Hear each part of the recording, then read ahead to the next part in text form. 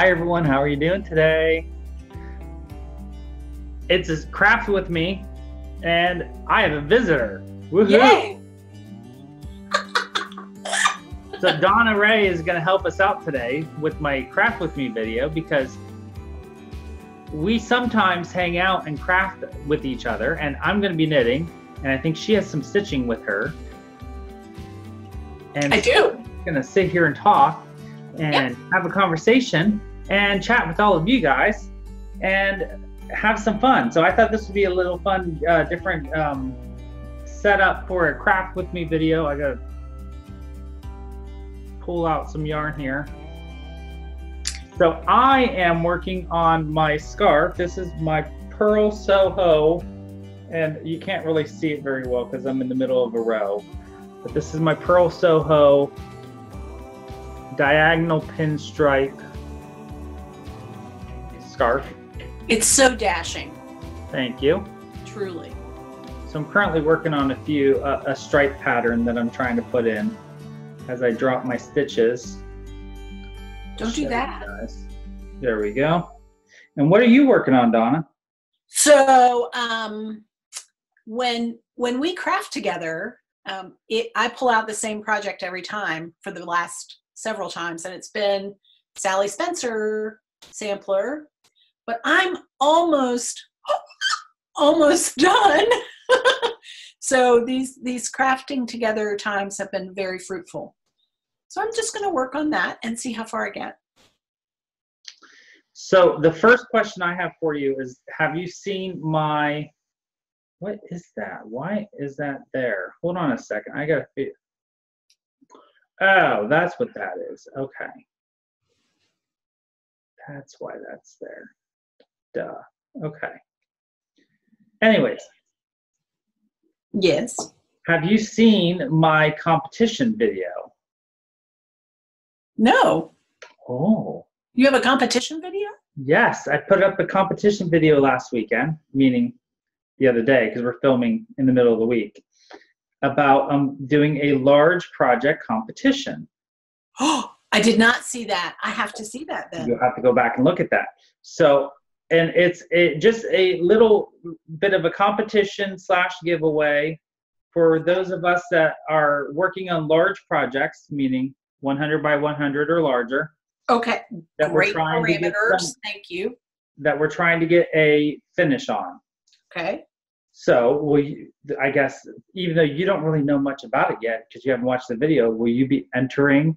Of course. The competition? Yes. When's the deadline? Whenever I finish Henry. So I have a little bit of time because you're getting close. Well, I still have like a month's worth of work of. I'm thinking about a month worth of work. Okay. Not spread out over 1 month. It's going to be like multiple months, but. So I have a little bit of time. Yes. I had a knot. I hate getting a knot. It drives me crazy. So, yes, I will go back and watch, and then I will enter. Awesome. How big is Sally? Sally Spencer is 156 by 156. I was going to say, I'm sure that's big enough. Yeah. So and just to clarify for some people that there's been some questions about, it does not have to be a full coverage project. Any project that's 100 by 100 or larger is good. It does not have to be fully finished. And you don't have to email me a pre-qualifying picture. It's just emailing me the final picture when we're all done. Okay. And of course, all that information is in the video that I posted over the weekend. So, you know, yes, I'm still catching up. I fully trust the community to be truthful about when they completed the project and started the project as far as the rules. So I'm not looking for people to enter it by emailing me a pre-picture and a post picture. We only want post pictures. Okay. So a little bit too much work for me to have to sift through all those emails. Right. Pre-emails and post emails. So we're working on the honor system here. Exactly. I love that. Okay. Exactly.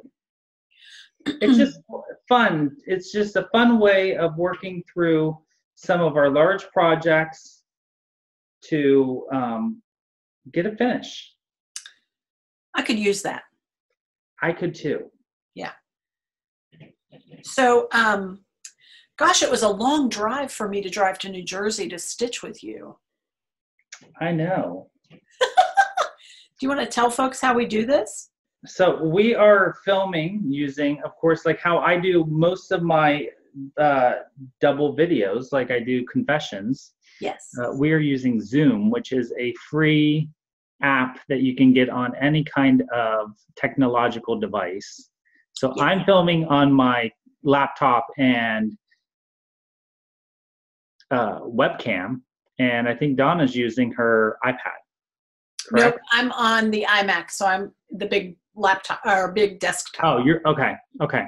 So she's on a computer too, but I've had other people use phones. I've had other people use iPads. Yeah. And, you know, any kind of, and it doesn't have to be on Apple. It could be PC, Android. I'm on a PC. I don't use Apple laptops. I have an iPad and an iPhone. I have a PC for my laptop. Okay. So I've always had Hewlett Packard. I probably will always have an HP computer. They're my favorite. We used to be PC people way back when dinosaurs roamed the earth. And then we went Apple and never looked back. I love my Apple products. So, but you know what? The very first computer I ever had, the only game I ever played on it was learning about the dinosaurs. Oh. And it was learning about the Jurassic, Cretaceous, and Jurassic periods of history. Oh my goodness. Yep. I can remember we were stationed in Iceland, and my husband got us the old 8088 computer. I mean, I'm telling my age now, right? And it was the coolest thing. I don't know what that is. Oh, good. See, That's how old I am. Older than dirt. But it was the coolest thing in those days, you know. Now, ugh, it's a doorstop.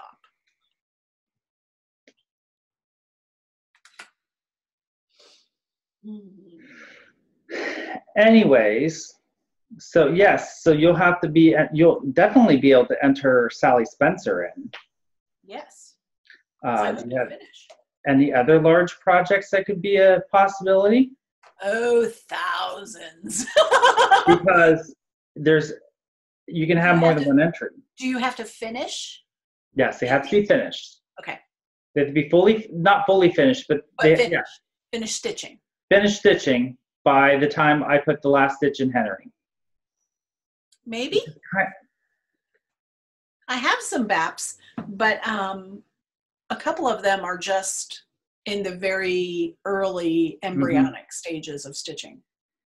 So, and that's actually a lot of what people are saying is like, I have so many projects, but there's none that are going to ever have any chance of getting done before the time, you know, by summer or whatever. And I'm like, but this is still a good motivation. It is great motivation. Some great progress on those projects. Well, and that's half the battle. I mean, as I have witnessed, you know, when you and I craft together, it's a couple of hours and it doesn't seem like much. And of course we're chatting the whole time. Mm-hmm. So sometimes I'm not looking at my stitching at all. I'm too busy chatting, but it doesn't seem like a lot of progress, but over time I have seen this project progress. Yeah. And that just makes me more excited to work toward that finish. So yeah, I think you're right. Great inspiration to move forward.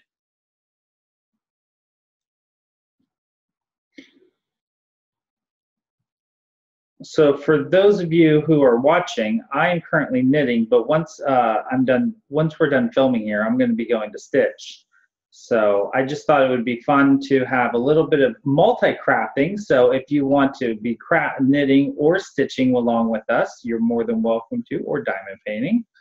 Or weaving, or crochet, or whatever you'd like to craft. Exactly.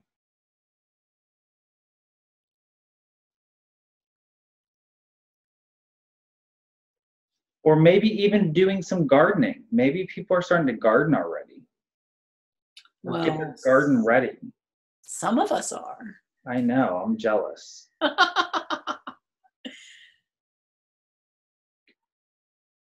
We have in the garden right now, we have beautiful kale and beets and I think some lettuce. It's not too early for the kale?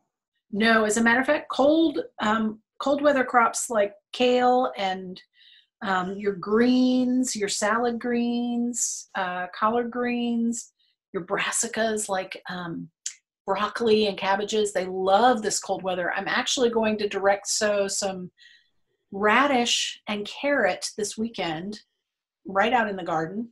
Our last frost date isn't until April 10th, but certain crops absolutely love the cold weather.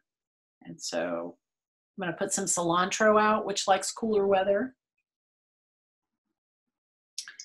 So, yeah, now, lots of goodies. Do you use the Farmer's Almanac? No. Well, then how do you know your last frost is April 10th? So, really cool thing. There's this thing called the interwebs, right? And so on the interwebs, there's this other really cool thing called Google. And you can go to Google and you can type in last frost date and either your zip code or your city name, and poof, there will either pop up your extension service with a date or maybe the Farmer's Almanac, other gardening websites, and it'll pop up with your zone and your last frost date predicted. Not, you know, we've had snow and hard freezes after our last frost date. Of course. But I just kind of run out. If I know it's going to get really cold and I've already planted things, I run out and put a sheet over them or cover them up. Yeah. Just a little protection. So, yeah. Well, yeah, because I've always been taught that you have to have your onions in by St. Patrick's Day, and I Yeah, think it's onions, right? Onions in by St. Patrick's Day, yeah, yeah. and yeah, Just different. We won't call them. We'll call them antique wisdom. We won't call hmm them old wives' tales, because that's not what they are. If we really listen to those old gardeners, there's so much wisdom there.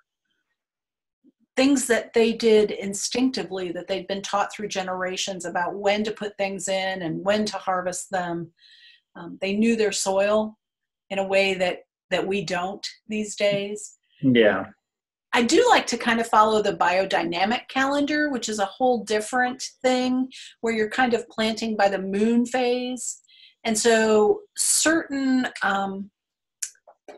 things you'll plant on certain days, like root crops on certain days, fruit crops on certain days.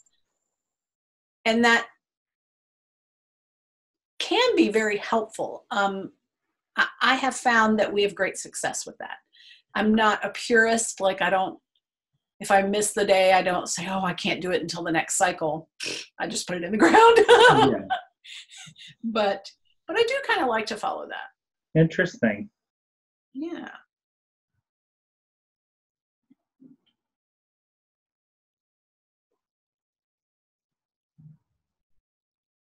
So do you grow things like on your balcony or?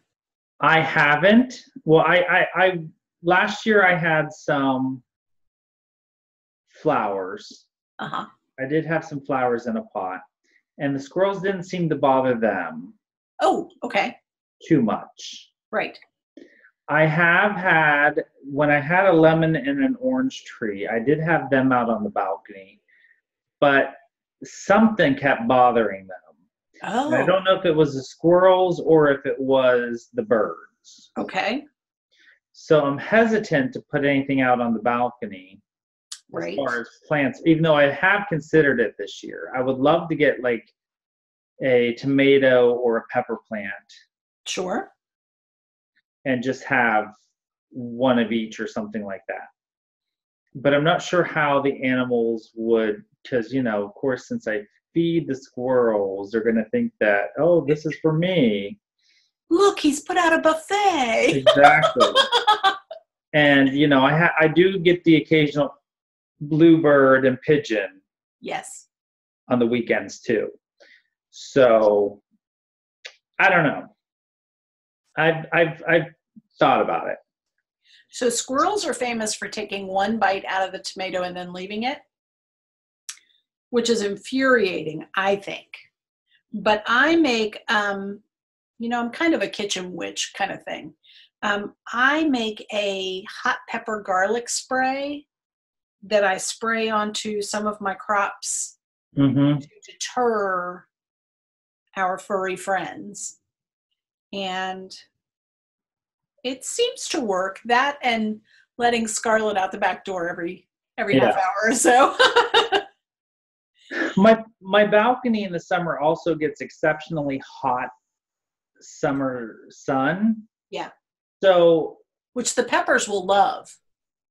yes, but I'm also one of those people that will sometimes forget to water stuff that's outside. Okay. I see. Mm-hmm. I'm much better at the indoor plants because I pass them every day, but if I don't open the blind on a given day, I will just tend to forget about them. Yes, I see. Mm-hmm. So not intentionally, and it's not out of laziness, it's just out of like fast-paced life and my stitching took too much time. Yes, yes. So that is another consideration I have to take into. Yeah. I totally get it. What's going on here?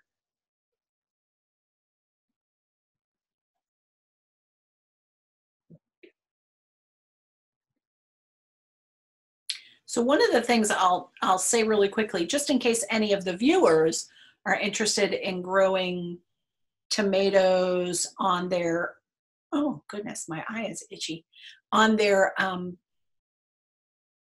patio or, back deck or whatever. one of the things you want to be really careful about is to make sure that if you're planting a tomato in a pot or in a small space, that you get a determinate variety. Tomatoes come in determinate and indeterminate. And the indeterminate ones will grow and grow and grow and grow and grow and grow and grow like 12 feet tall. And they'll definitely need staking and possibly trellising. So a determinate variety for a small space is really what you're looking for. And they have, you know, little bush tomatoes for specifically made for pots. So that's what I'd recommend.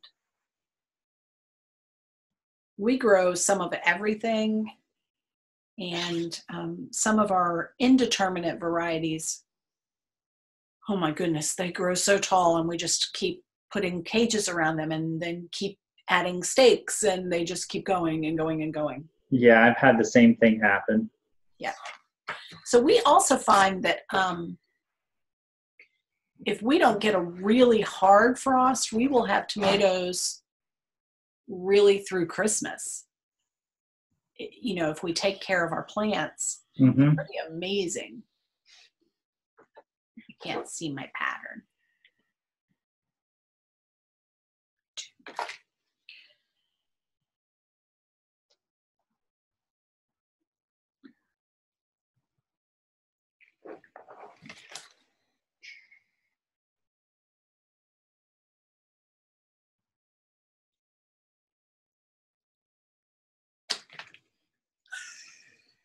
So I hear paper, so you must be a paper pattern person. Oh, totally. That was alliteration. Paper pattern person. That was beautiful. You did well. It was. Yes. Okay, so true confession time. Donna Rae does not own an iPad or a Kindle or any of those things. I worked in libraries for years and years, and I have to feel the book and, you know, crack a new book and the paper smell, and I have to touch the pages. And the same thing, I need a paper pattern. And even if I get a PDF, I print it out and have that paper pattern. I'm not a big highlighter. Like, I don't mark on my patterns. That was going to be my next question. Do you mark off the patterns? I don't. I think I tried that once, and I didn't, it looked messy, and so I didn't like it. The only thing I write on my pattern is if I've done, and you'll see, how can I not show the pattern? There we go. You'll see I've written my conversion on there. I've also written a note to myself about something else. But then I've written, you know, the fabric that I'm using, and am I doing 1/2 or 2/2, that kind of thing. So that when I'm done, then I'll write completed and the date. And I have a record of when I stitched it, how I stitched it, that kind of thing. Then when someone asks me, oh my gosh, I loved what you did with Hurt Not the Earth, what red did you use? I don't know. And so I'll go back to my record and I'll be able to answer them. So yeah. Now, do you use paper patterns, or do you like on the screen? I'm a mixture of both. Depends upon what I'm doing. Okay. If it's a PDF, I use an iPad. Okay. That's what I do Henry with. Nice. Or if it's my Jacobean bell pull, I'm just using the book, and I'm not marking anything off because it's in color and it's simple and it's not complicated, so I don't need to mark anything off. Yeah. If, for example, my London by the Governor, it comes as a paper pattern, and I am now starting to take pictures of it and put it into my PDF. Nice thing, because it's such large. You know, it's larger than 8.5, or it's larger than 11 by 14. Yeah, yeah. So it's just easier to do that, and then I can mark off what I do because it can easily get some of those buildings. It's easy to get lost in the pattern. Yes.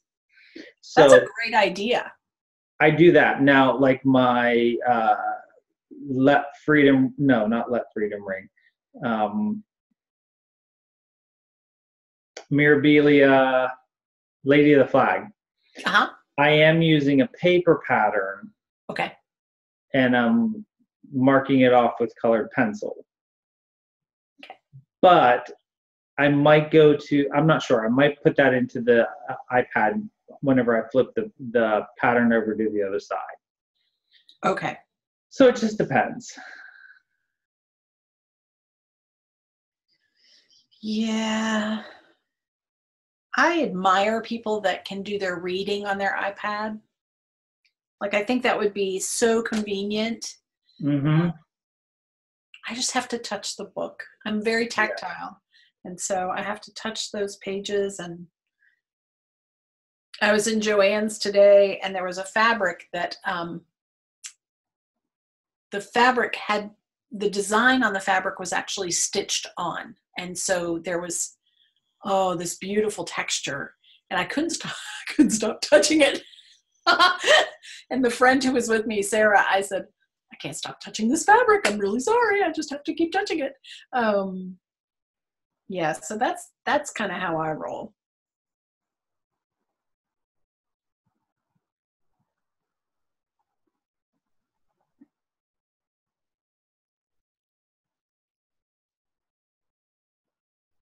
And you can just stitch with no magnifier. I admire that too. I can, yes.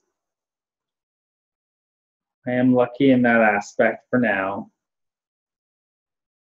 See, here I am with my... A day will come. Well, yeah, maybe, probably, but... I'm sure it will, but, Stitch and I'll be ready for it. Stitch all the things while you can. Exactly.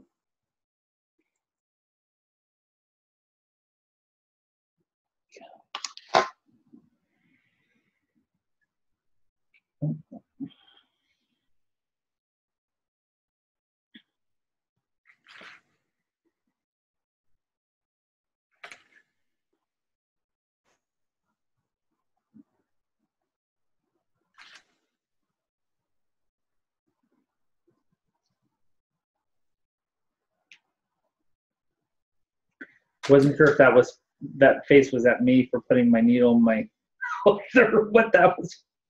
No. I'm trying to figure out if I counted correctly. Oh. Take your time. Yes, I did. Okay. Woohoo! I know it looked so strange that I thought that can't be right. Surely that's not right, but it is. It's just an odd looking number, so that's okay.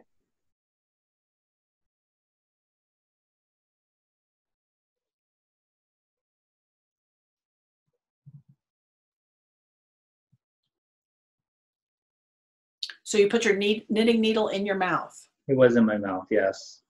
So are you a thread licker too? Of course. Me too! Thread lickers unite!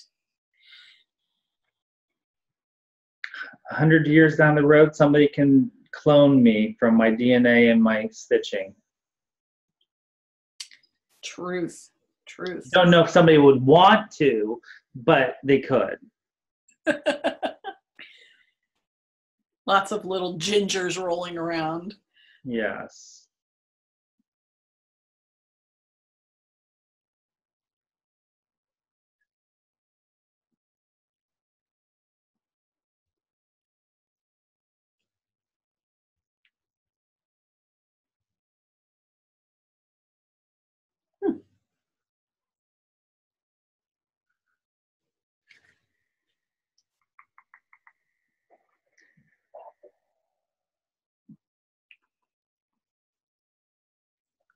And I see you're wearing your lovely sweater vest. I do have it on today.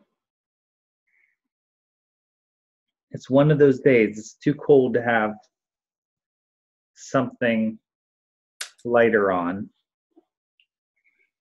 It looks great. You did such a good job on it. Thank you. You're welcome. And before we stop, we better ask, what is your design piece there on the back of your couch? So this is Plum Street Samplers, Hurt Not the Earth. And it's a favorite of mine. I love this verse in the Bible. And this was one of the early pieces that I did when I came back to cross stitch a few years ago. And it's just a favorite. I love the flowers. I love the little watering can in her hand. I love I was gonna say, I'm like, I don't see a watering can. I see a pitchfork, but that's a guy. Yeah, that's the guy. It's the lady. And I love the tall, weird little house. Anyway, it's just a favorite of mine. Yes, it's very colonial. Yeah. So. Very nice. Thank you, sir. Well, thank you for hanging out with me today. Oh my goodness, yes. I was able to get, I think, oops, I can't even show it. I think 3 or 4 numbers done. Oh, wow. Awesome. So, all I have left is the 0. Yay. And I think I got 4 or 5 rows on my scarf done while we were chatting here. We are just zooming. We are. We really encourage all of you to have stitchy dates with your friends, whether they're close to you or far away. This makes it so easy to stitch with friends or craft with friends. Just have a nice time together and make progress on all those whips. Exactly. And if you have questions about the technology that we use, or, of course you could always use Skype or FaceTime or any of those different types of apps as well. This is just one that we use because I can record on this and use for my channel as well. Yes. But, if you have questions, feel free to reach out to me on Instagram or my email, gingergeraldstitcher@gmail.com. I'd be happy to answer any questions regarding the technology that we use for this. If you have questions as far as trying to link up with your friends or people who you'd like to link up with, it's super simple app download onto your device, and all you have to do is set up a meeting and email the link to your friends, and you're ready to go. Yep. So let me know if you have any questions. And I want to thank Donna again for hanging out with me. Yay! You're very welcome. We will see you on my next video. I will see you on my next video. And until then, don't forget to always be creative. See you guys later. Bye.